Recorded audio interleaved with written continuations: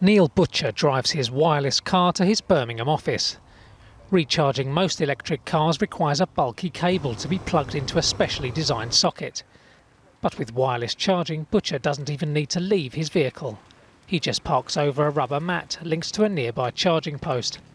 A plate beneath his car automatically picks up charge by electromagnetic induction. Communication goes on between the car and the pad initially before the electricity turns on the pad, and then you get the magnetic field that comes up and is received by the pad under the car. As a user, it all just happens very automatically. I drive over it, the light comes on to say it's communicating, and then another light comes on to say it's fully aligned, and then the third light comes on to say it's charging. Butcher runs Cabled, a West Midlands consortium testing and promoting low-carbon vehicles. He says wireless charging has one distinct advantage over other electric systems he's tested. I never forget to charge now, whereas I did forget to charge occasionally with the cabled car, but now I've got the wireless charging, it sort of just turns on without any effort on my part.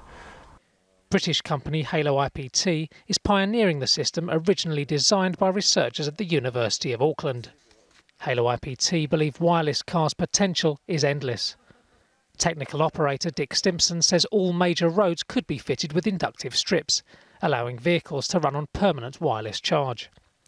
If you've got an inductive powered car or a charge and powered car, you just drive it forever and you never take it anywhere and you never plug it in, you never do anything with it. You just park where you want to park, it parks up. So you just forget the whole issue of charging. And so you just completely eliminate range anxiety. In fact, you completely eliminate the need to go anywhere to fuel your car. HaloIPT is working with a number of authorities to develop the technology as quickly as possible. Its ambitious plan for wireless roads does face obstacles, including the potentially high cost of installation. But the company is convinced that its technology is the holy grail of efficient, inexpensive and environmentally friendly motoring. Jim Drury, Reuters.